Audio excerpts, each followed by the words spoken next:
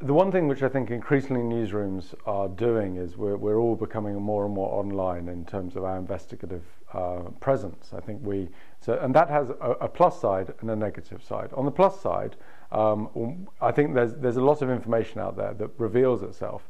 So the way we found about Eric Pickles having an off-agenda meeting with lobby groups in the Ritz, and that wasn't in his diary and recorded anywhere, is because the lobbyist, by being a lobbyist and desperate to prove to everyone that he's got great connections, had written this deeply sycophantic blog about saying how great his meal with Eric Pickles was.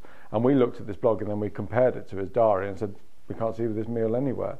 So that was really just using the vanity of others to ensnare them. And I think vanity is something that often gets people in the end.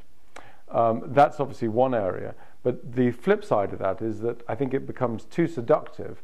We think, oh, it's a nice warm room, we're sitting in our chair, I don't have to interact with people. And over time, I think we can, as people, get distance from the thrust and grime of going down to a pub and having a pint with a contact. And the flip side of that is that I spend a lot of my time, arranging meetings, going out and having conversations face to face. Because I think when you sit down and you truly ask somebody, a question, people like to talk about what they do and how, where they're coming from, and you can get quite a lot of information through cultivating good contacts.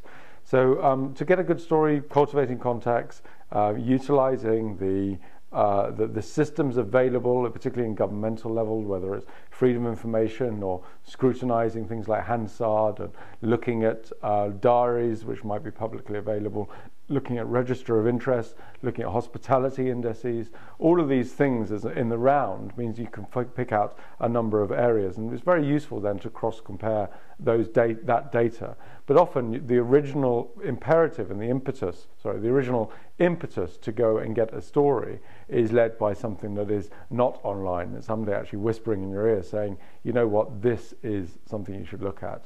And good journalism often begets better journalism, in the sense that you investigate something and then you get an email 3 days later saying, you think that's bad, I'll tell you something that's really bad.